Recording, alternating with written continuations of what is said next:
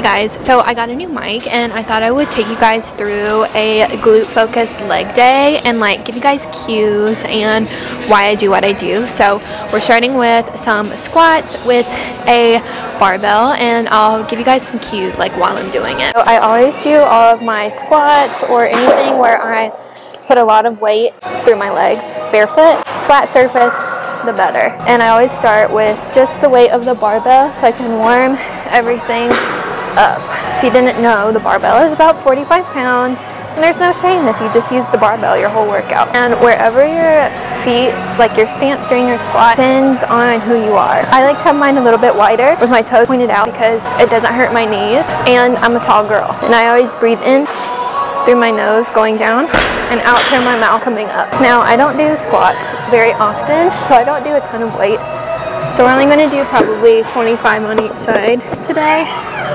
And that'll do it, donkey. I also just don't like squatting super heavy because your girl used to dance and my hips be hurting if I do too much weight. So now these are called my working sets, and basically I'm going to do 3 more sets of about 8 to 10 reps with probably about 45 to 60 seconds of rest in between. When you squat, you want all of your weight to be in your heels to where you can basically pick your toes up off the ground. You never want any weight in your toes.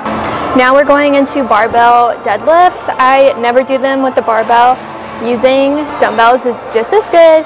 I'm going to spice it up a little bit. I always put it on the little catches and I take all the weight off whenever I load it, and then I'll add on weight whenever I'm ready. Same thing here. I'm going to do the barbell first just to warm up my hamstrings and get ready for them. So they're just like right outside of your leg. Okay, and then for these, you are going to have your back super straight, and you're going to think about sending your booty to the wall behind you, and the barbell is going to stay super close to your shins. And then you pull it back up. Since I'm not doing super heavy weight, you don't have to do the grip that you see a lot of people do, where it's like one underhand, one on top. I don't do that much weight, so doing them both with your knuckles facing forward is just fine. Same thing here. I'm going to do about 10 to 12 reps. If you ever feel an arch in your lower back, that means you're doing it wrong and you need to do lower weight.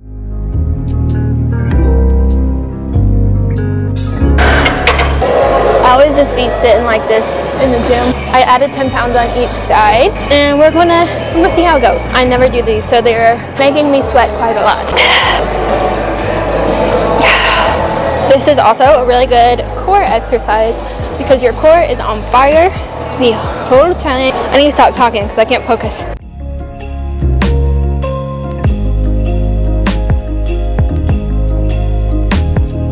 Step or hip thrust. I love this machine because I quite literally can't be bothered to set up my own barbell. And same thing here. I'm 100% already warm, but I just like to do everything without weight first just to make sure everything's in the right spot. And for these, head is forward the entire time because if you lay your head back, you can really hurt your dick. With most exercises you do for glutes or your legs at all, weight is always in your heels, never in your toes. Now adding some weight onto the machine, 45 on both sides. I'm out of breath. For these, I like to do 60 to 90 seconds rest in between because these be hard. If you have this machine or you do normal barbell hip thrust, you want your hips to be to end where half of like your butt is off of the bench, and you want to make sure that you are literally actively pressing your lower back into the pad so there's no arch. Back arch with most glute exercises equals injury.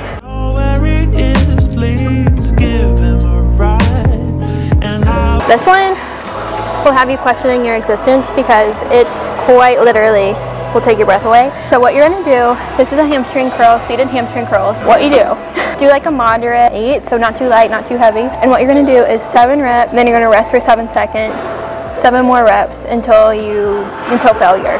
These are great, but they also suck. They also make you feel really good afterwards. So here we go.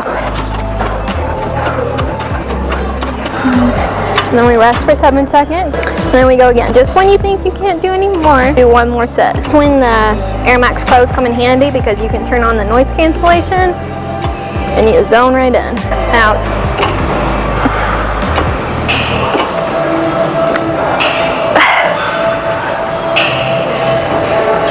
This is what failure looks like. And then you push for 1 more. Okay, so So normally I would end this workout doing hip abductions and adductions, but the machine is broken, so we're going right into abs. I don't do abs very often, but when I do, I like to use this machine because it's easy and quick. I do probably like 4 sets of 10 of these.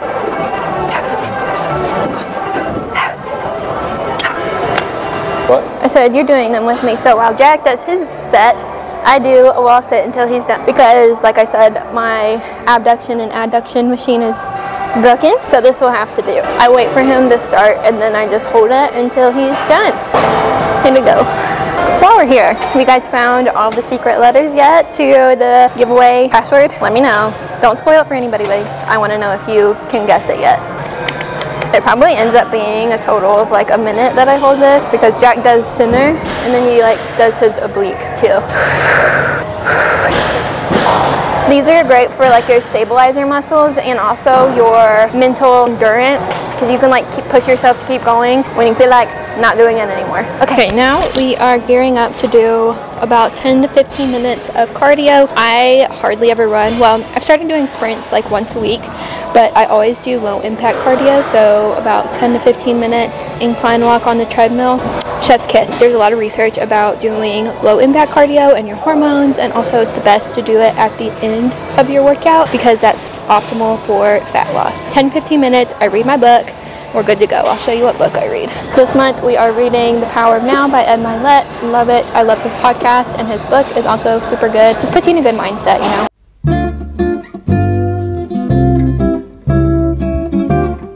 Alright, now we are going to go sit in the sauna for about 10 minutes. I meditate in there, but I have to switch my headphones because I don't want to mess up my AirPods.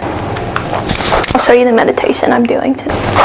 We are doing this one I just found on Spotify because your girl's been in her head the past couple days just from being busy. So this is one we're doing.